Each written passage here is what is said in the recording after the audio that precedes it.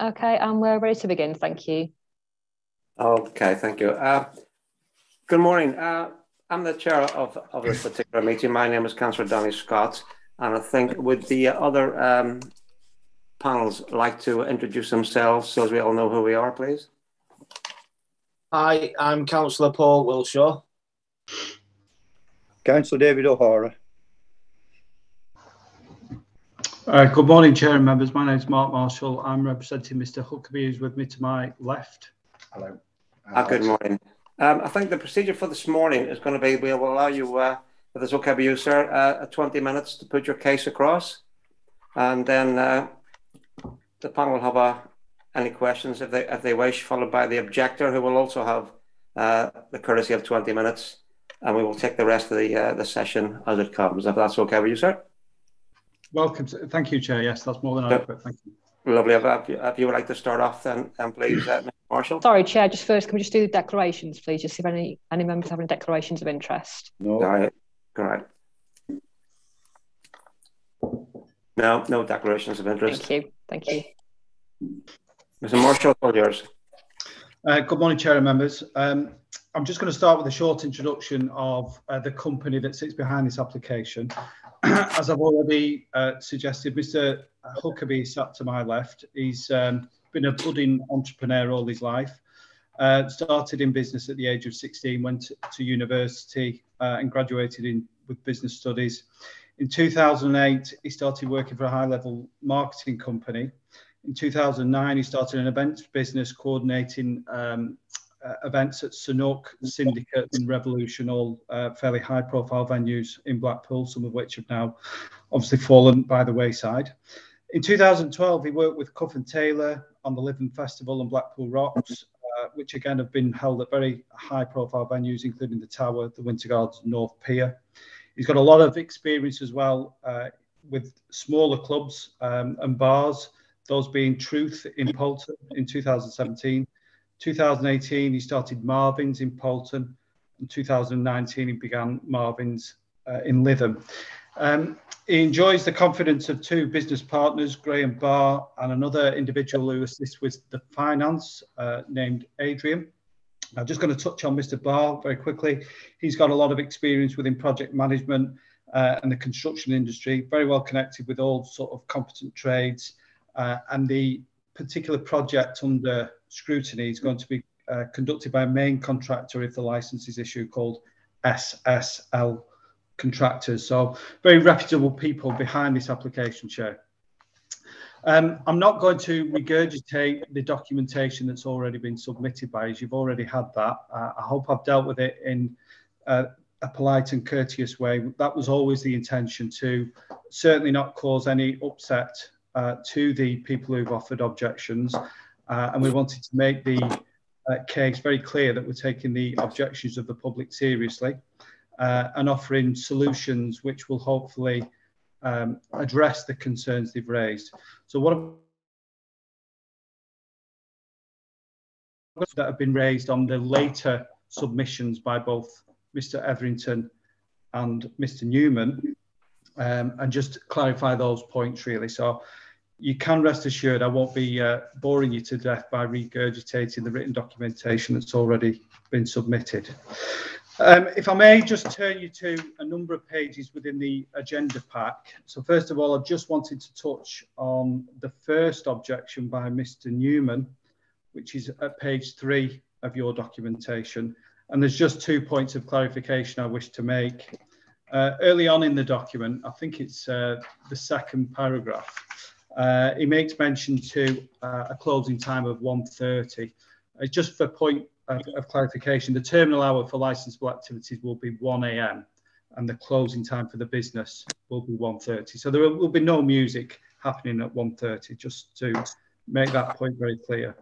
And the other point I wish to point out, which is again on the first line of the third paragraph, is the way that he describes his premises. And in this objection, he describes it as a place. So he's living next door to a place. The reason I make this point is because the second additional document he puts in, which is on page 33 of your bundle, Unfortunately, it seems that the written submission that we've submitted seems to have inflamed and aggravated him somewhat, because his language and the content of the document seems quite agitated, to say the least. He describes the premises in his most recent submission as a nightclub, and that is repeated 5 times through one page of A4. And I just wanted to clarify things and put things into context with regards to this. So if I could just ask you to look at page 31 within your agenda pack. Page 31 is the layout plan of the premises.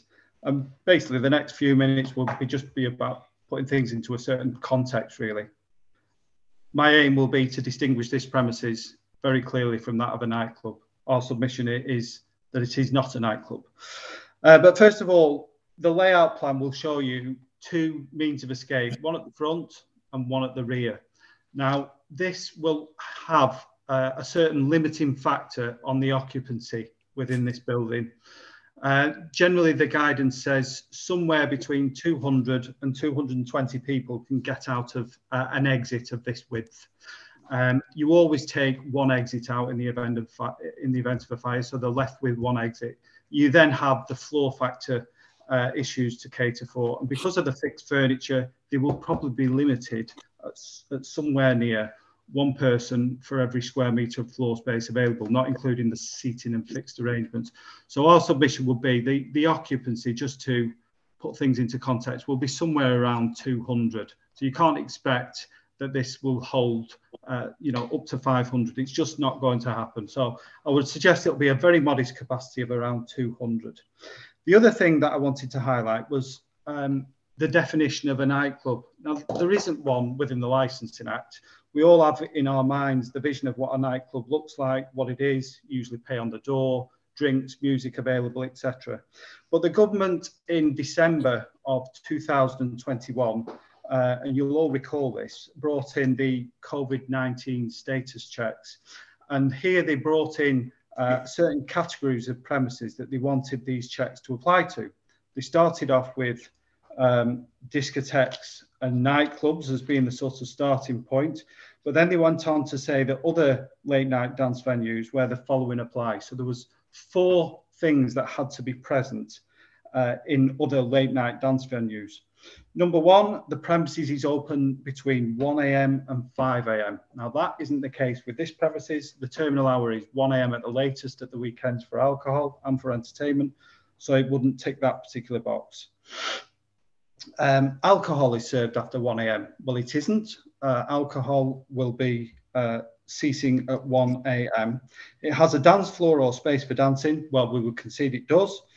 And the premises has music, whether live or recording, for dancing. Well, yes, it does. But that is only 2 out of the 4 criteria that would have been necessary for this premises had it been licensed to conduct these COVID status checks. So it wouldn't have fallen into that category. So our submission is with the small capacity that's probably going to be present on this premises, coupled with the previous experience under the COVID-19 status checks, it wouldn't have been a premises that had fallen under that. So we would say that it is somewhat of a stretch to describe it as a nightclub. So I just wanted to also clarify that point and put it into context. There's obviously other things that the government asked for, which was premises where the events were indoors more than 500, but I won't exhaust that list. I feel I've made my point. The other thing that Mr. Newman picks up on in his second objection is, again, having more concerns around the soundproofing. If I just talk very briefly, and this was submitted in the initial written representations that we put in, that the design and the specification of the noise attenuation works has been pulled together by a professional environmental health officer. It's an industry standard spec that is laid out. It's something that's not been made up on the back of a cigarette packet, that's for sure. And it's been pulled together by an expert. And incidentally, that specification has been passed by the planning department, who have suggested they want it to happen in line with the spec, but that's all they've insisted. What we're saying as part of the operating schedule is we're going over and above that specification, in that once it's been done and the fit out is complete, there's then going to be another assessment where Neil Martin, the author of the report, will come back and ensure that the sound attenuation works are fit for purpose, they work properly, and with the permission of the objectors, we are more than happy to do the assessments from any sensitive properties that they identify. We can only do that with the permission of the residents, but we are open and willing to work with them to do that at a convenient time for them. And then there's been an additional promise made that if there is the smallest of issue that needs rectifying, that will be rectified at the cost of this applicant. Now, that is an excellent offer of reassurance to make sure this soundproofing of the building works, is installed correctly, and has been checked that it is fit for purpose. The later part of Mr. Owen's second representation also touches on smoking. I'm not going to go into too much detail on that one, on this one, but I will be addressing it when I speak about Mr. Etherington's objections. The other parts that he mentions is his fear around how people are going to behave when they leave the premises and disperse from the area. Now, you'll probably know Highfield Road's quite a wide, broad location, quite close to Lytham Road. This particular premise is probably 40 metres away from the junction. On the corner of that junction of Lytham Road is the Farmer's Arms. That has an identical terminal hour to this particular application, so 1 AM at the weekends. It has a large outdoor space, which certainly won't be available at this premises. But the beauty being, because it shuts at the same time, we're not going to see people emptying from Marvin's and going to a nearby premises because it's closed. Likewise, down the road, there's a similar premises of a similar footprint, now called Clementines, formerly was called Winston's. Again, identical terminal hour, so the alcohol stops at 1, the entertainment stops at 1. Incidentally, they've got a closing time of 2 AM. But again, there's not going to be the ability to spill out of Marvin's and go on to neighbouring premises. The whole area effectively closes. So they've got left with little option. And that is really to either walk home or to get a taxi. Now, there is no Hackney carriage provision within the area, no immediate ranks outside the front. Indeed, that would probably be even worse for residents if there was Hackney carriage ranks. We know from experience that they sometimes can be less than respectful with the way that they stand outside the vehicles and talk and shut the doors, etc. So we haven't got that issue to worry about. So we'll be predominantly looking at transportation through private hire services. Again, with the technology and apps, they can phone those and have them available. And the other good thing regarding the dispersal, it can be done over half an hour, which is why we've chosen the closing time of 1:30. So the tills close at 1. That gives people half an hour to leave those premises. They're not going to be rushed with the drinks. We can organise facilities where taxis can draw in plenty of space, either outside the front of the building or across the road, or even encourage people down towards the Lytham Road area. So I think we can't really offer much more in terms of reassurance around the dispersal. You'll always have doormen at the front. They're not going to be rushed out of the premises. There's nowhere else for them to go. So we feel the fears around how people will behave can't be managed any more than what they've been offered to do so by the conditions within the operating schedule.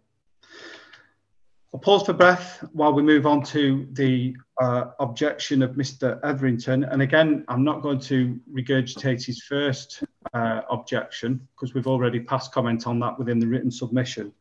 But we're going to deal with his second one, which is page 1 of your agenda, sir.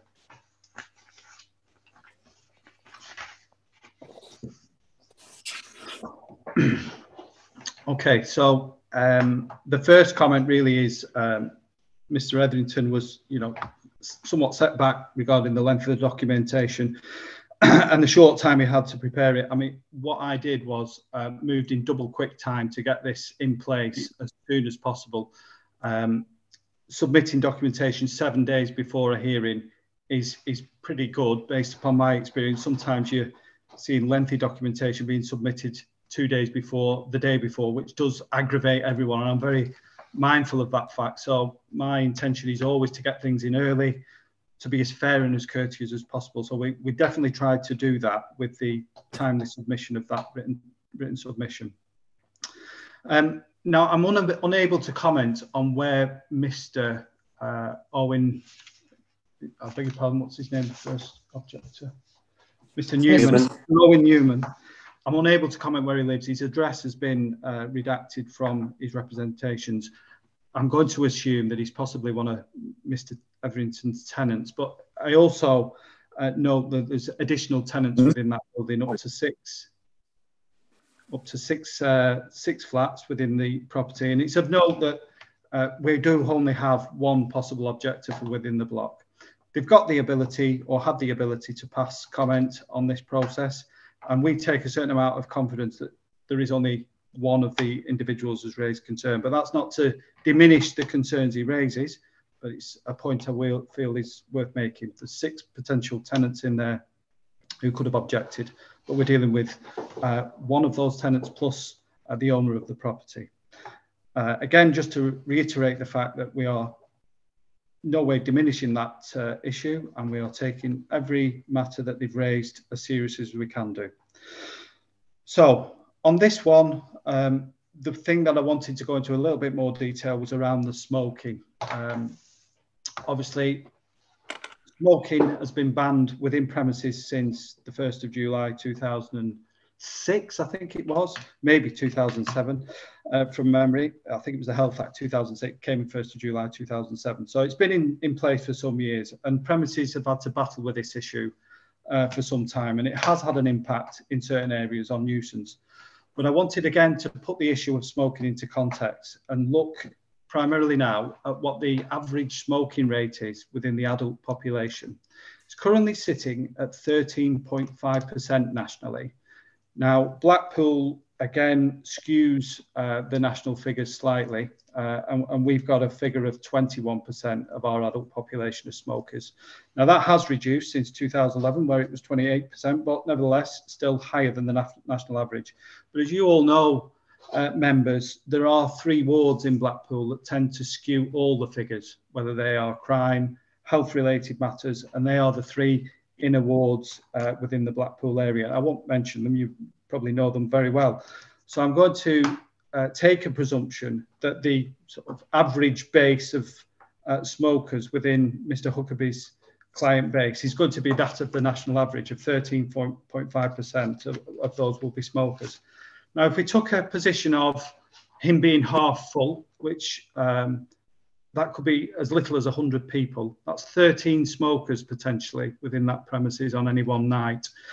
It's unlikely that all 13 will want to smoke at the same time, but we do accept that smokers generally gather in small groups. We would suggest that it'll be more like 2s and 3s, and we think that the door staff that will be posted at the front entrance will be adequately able to manage smaller groups, and that assessment's based upon statistics, the capacity of the premises, and I'm just trying to again put things in some sort of context as to the type and the level of problem that we could be facing, and the conditions that we've offered we believe are suitable and appropriate to manage the risks that we believe could prevail.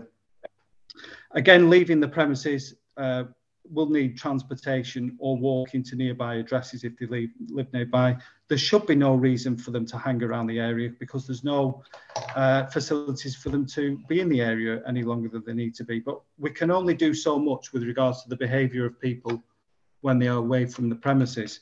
I've touched on it in the written submission, what the government guidance says, matter for personal responsibility when they're away from the premises. It does highlight the issue of signage as being an appropriate measure. Now, I absolutely accept what Mr. Etherington's saying, and sometimes you believe that signs just get ignored by everyone. So that is not contested at all. But the signage issue will be doubled up with strong supervision as well on the front doors when people leave, and also a very graduated dispersal time of 30 minutes. So again, we feel that this issue can be managed. In short, Chair, we feel the matters that have been put in within the operating schedule, the pre-negotiation steps that Mr. Huckabee's made with the responsible authorities, all of which have resulted in a fairly positive outcome for him because none of those have objected. So that should give yourself, and it certainly gives us, a certain amount of confidence that they believe in what he's promising will happen. We believe that all those measures really will have little or no impact on the licensing objectives on discussion being undermined. Now, there's two objections under discussion primarily, and those being crime and disorder and the prevention of public nuisance. And as again, just to reiterate, we believe that the measures laid out and the steps and the way that this application has been approached, we believe that there'll be little or no harm to those objectives if the licence is granted. I don't know where I am in terms of time. I guess I'm probably, 1 minute, sir. I'm probably knocking on the door of being almost up for time. So yeah, I'll just offer if Mr. Huckerby wishes to add or clarify anything at this point. I'll just sort of spin over. I don't think I've got anything really to add unless you've got questions to ask, really. Yeah, if the panel have any questions to ask, would they please do so? I've just covered 6 of the areas, and you have answered all of those 6 areas. One is about the place possibly being a nightclub type environment, the maximum numbers, the soundproofing, the fear of the behaviour outside, unsocial behaviour. There's similar properties around there. You've answered that one. And disruption from taxi ranks, as there are no taxi ranks. So, and of course, the termination time with the premises being at 1:30 when the premises will be closed. So, as far as I'm concerned, the chair, I've got no questions to ask. Have any of the other councillors anything to ask? No questions from me, Danny. Thank you. Just a quick one. If you just clarify, is there going to be a smoking area, or will the smoking be on the street? Councillor, there is no land that they could utilise as a smoking area, so it would have to be at the front of the premises. They've little or no option but to ask people to smoke outdoors. That is what the law says. So, unfortunately, yes, Councillor, it will be at an area at the front of the premises, but that area will be under supervision. And it will be well managed directly by the door staff who are stood next to the smokers effectively. It's just that, as you know, most smokers tend to take over public properties. I'm just curious as to what that was, just something to consider. All the other questions I was going to ask, you've already dealt with them. Could I just add that in Poulton, Brett Road, I don't know if you're familiar with it, but it's quite a narrow pavement. And what we do is sort of shield off a little area, and that's what the doormen control. Where we are on Highfield Road, it's much wider than Brett Road, and we're doing the same sort of presence, if you will, with security controlling it. You can understand it is a concern with a lot of premises that there's a lot of smokers stood outside at the door. Yes, sir, and that's why I picked up on the national smoking rate and the capacity of the premises, just to put things into context. Not everyone, in the 60s and 70s and 80s, pretty much, the smoking rates were much higher, perhaps 70 or 80% of the adult population. We're in different times now, where the national average is 13%, and also a smaller capacity venue means that, less of those people are likely to partake in smoking. Yeah, thank you. Any more questions from the panel? No? Now, can we move on to the objector, please? And you want to be allowed 20 minutes to reply. Put your case forward. Thank you, sir.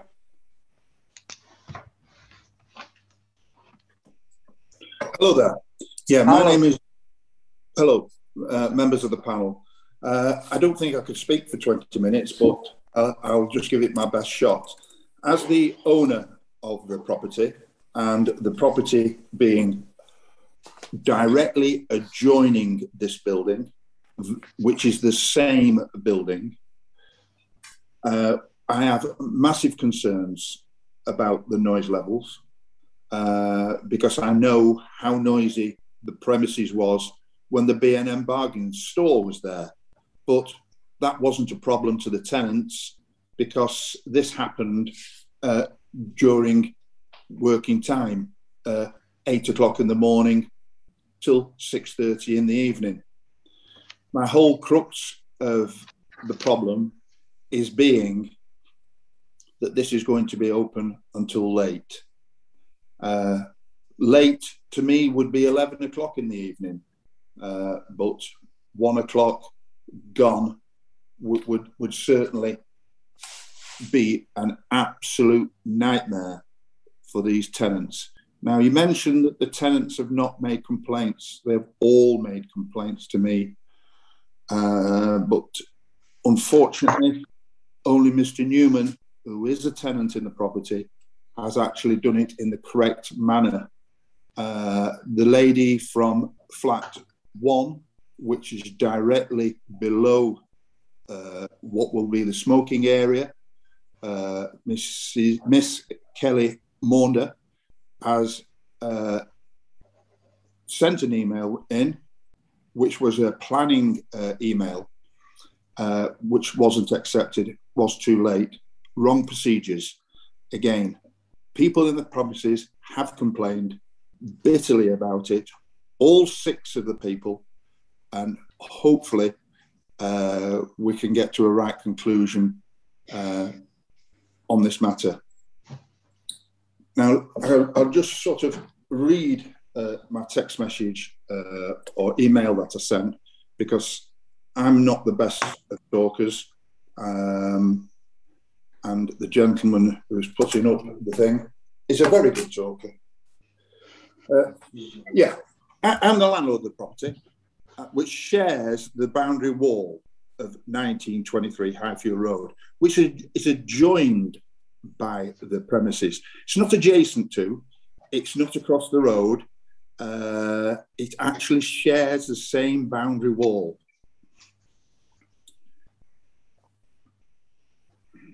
I have 6 tenants occupying the building, and they all, and as I say, have all clear concerns. I think it's a foregone conclusion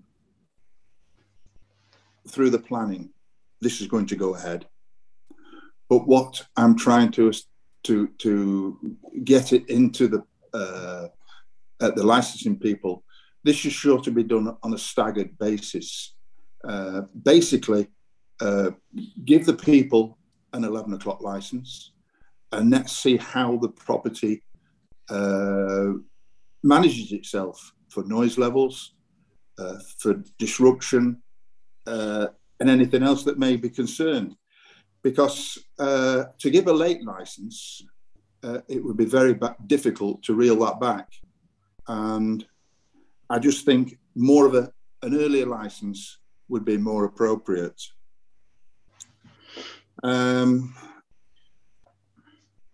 Regard to the soundproofing, these people have said they're going to soundproof the building, but they're going to say that because they're going to be charging a lot of money for doing this.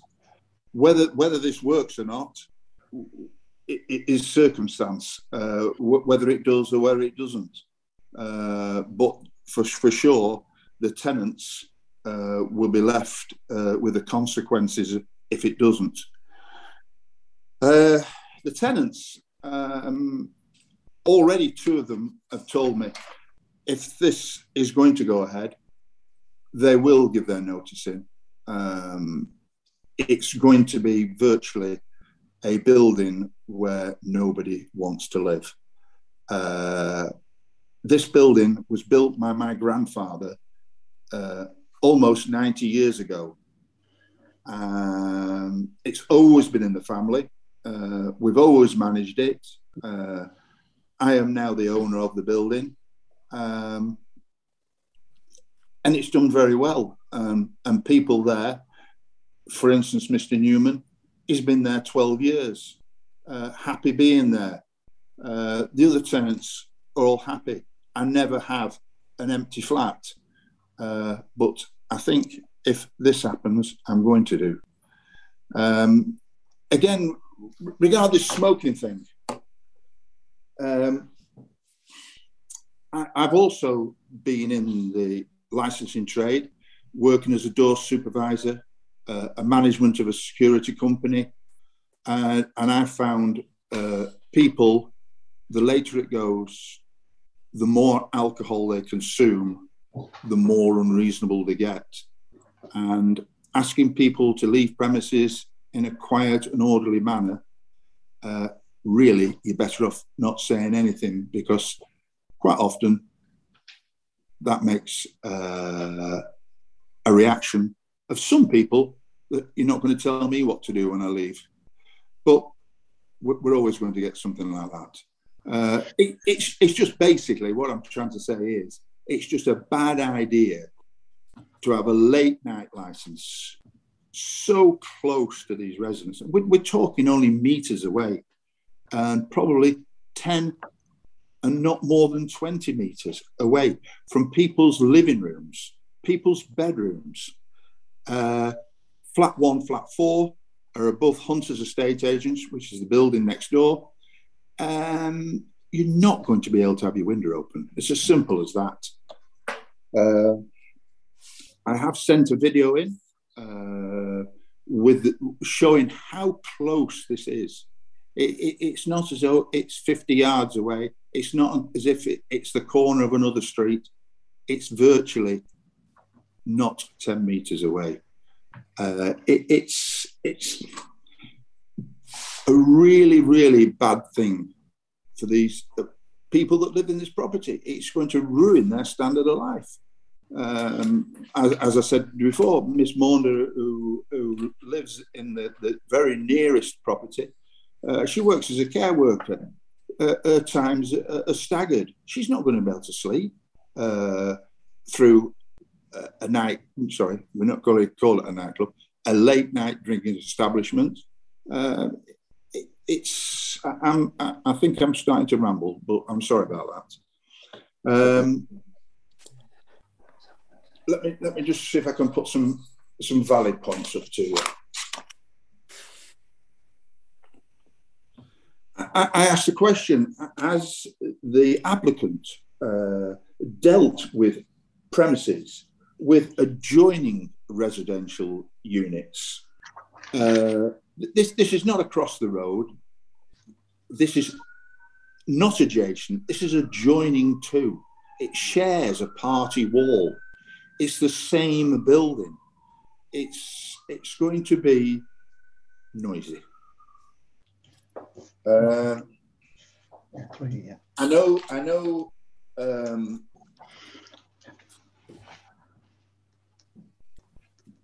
I know they're going to get the license, but I really do think an 11 o'clock license would be more appropriate. What more can I say? I'll just see if I'm prompted by my friend here.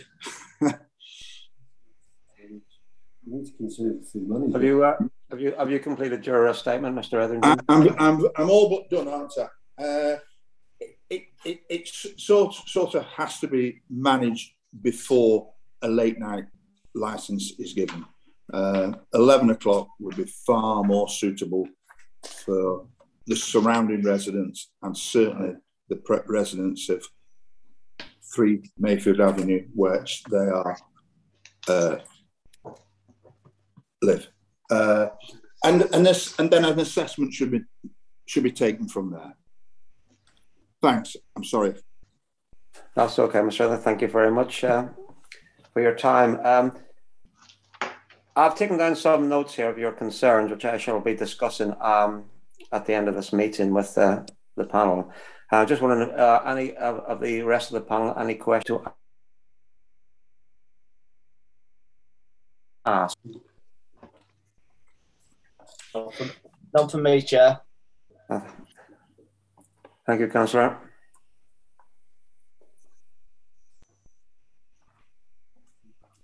No, I think we'll take into account all that is said. Yeah, thank you very much, Councillor. Yeah, we will do that. We have a quick summing up. We want to go back to the start, please. Mr. Huckabee, would you like to sum up?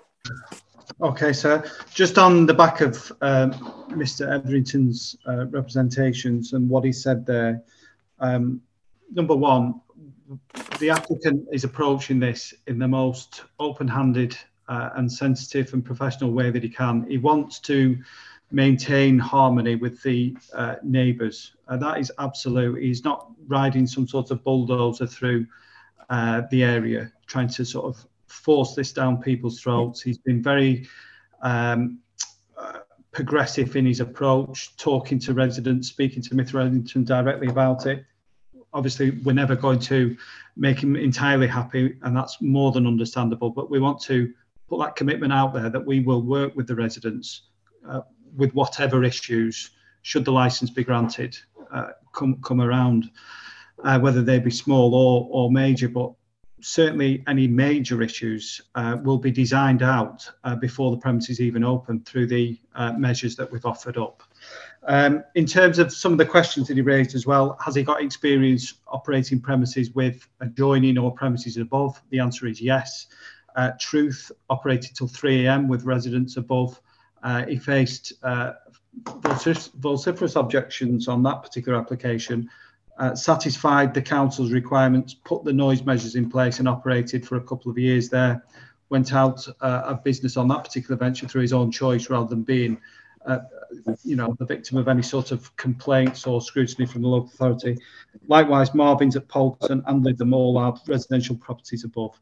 The other comment I would make is that Mr. Huckabee's got flats above this premises, which he intends for commercial use once the premises is ready. And there's no way that he would want to hinder his ability to make a commercial opportunity out of those flats. So everyone's interests align in making sure that this business operates within the requirements of the licensing objectives and does not cause a public nuisance.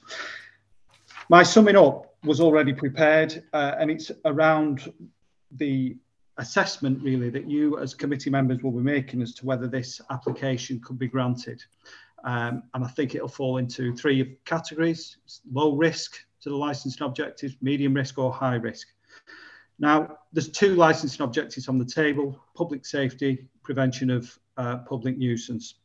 Now, there's been one specific crime mentioned within Mr. Etherington's objections, and that being a breach of the peace. The control measures we're wrapping around that particular issue include door staff, trained staff, strong door policies. Incidentally, the police are content with the way that this operating schedule has been drafted and have not submitted an objection. I just asked the committee clerk to note the guidance paragraph of 9.12 of the section 182 guidance, which talks about, the faith that you should have in the expertise of your responsible authorities. With regards to prevention of public nuisance, 3 issues on the table: noise from music within the premises, noise from smokers, noise from people coming and going. And again, we've got 4 control measures that I'm going to go through, wrapped around each of one of those issues. So with regards to the noise from music within the premises, we've got an expert's report on the sound attenuation works required. There's going to be expert contractors employed to install it to that specification.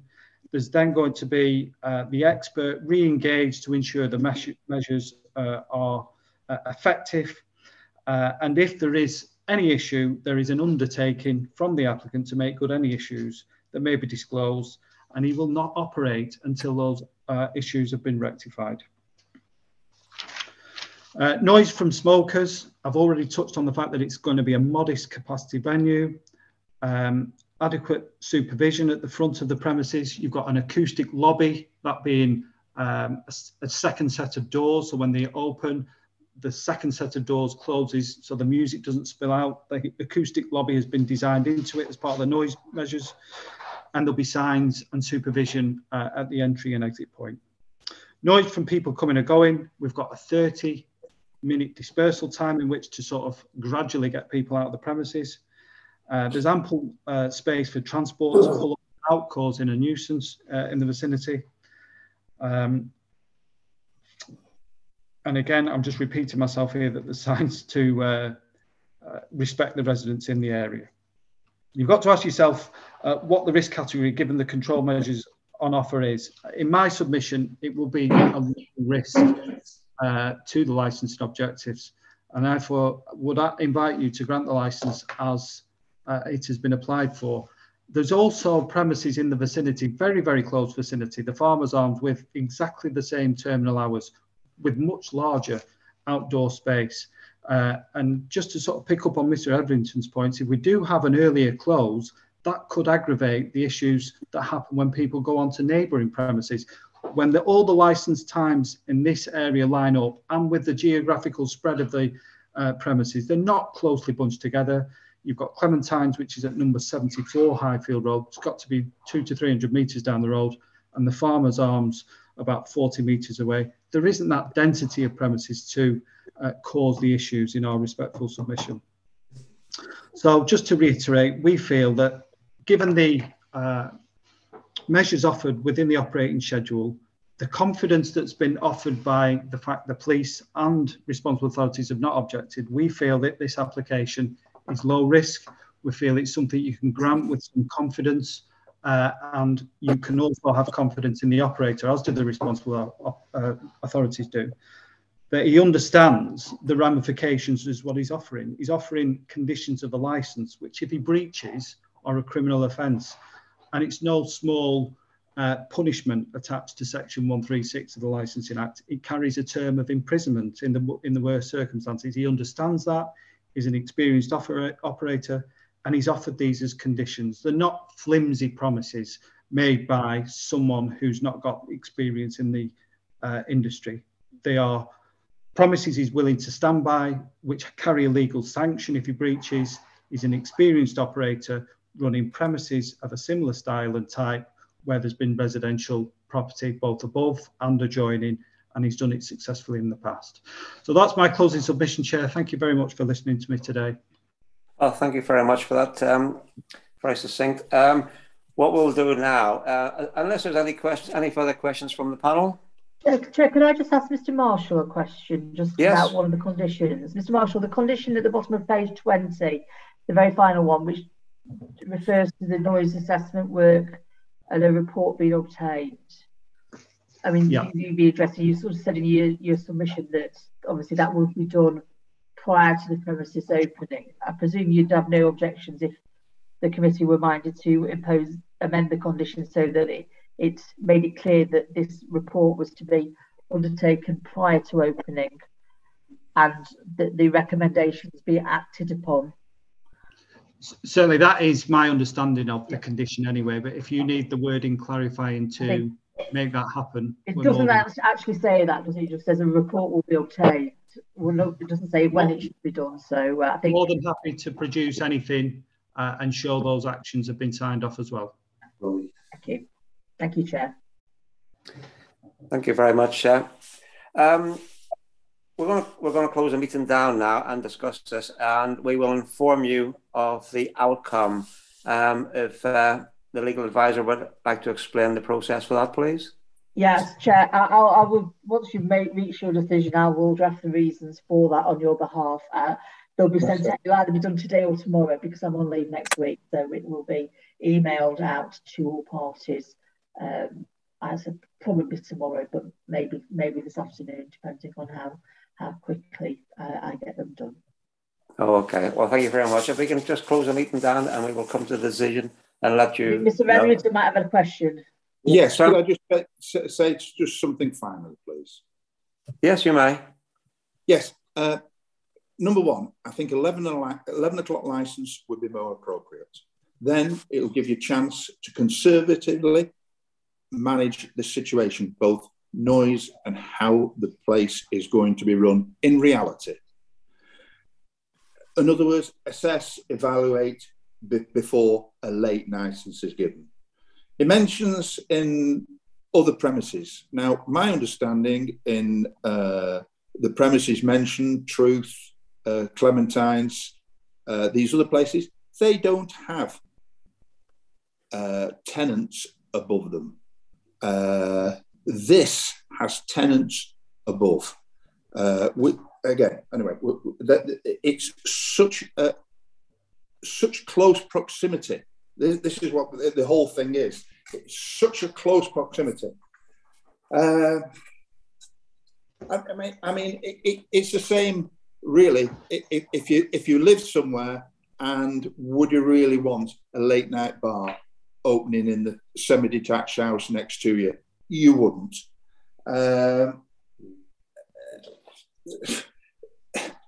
As I say, I did send a video in, and I did show how close these flats are to this thing. This is what it's all about, the close proximity. I know there's a lot of legal jangle going on about noise and decibels and all the rest of it, but really, it's all down to a bad place for a late bar. Thank you. Thank you very much, Mr. Atherton. Okay. So if we can just close down and come to the decision. Thank you all for joining in, please, and your input. Thank you very much. Thank you. Thank you, Chair. I'll just stop the broadcast. Thank you.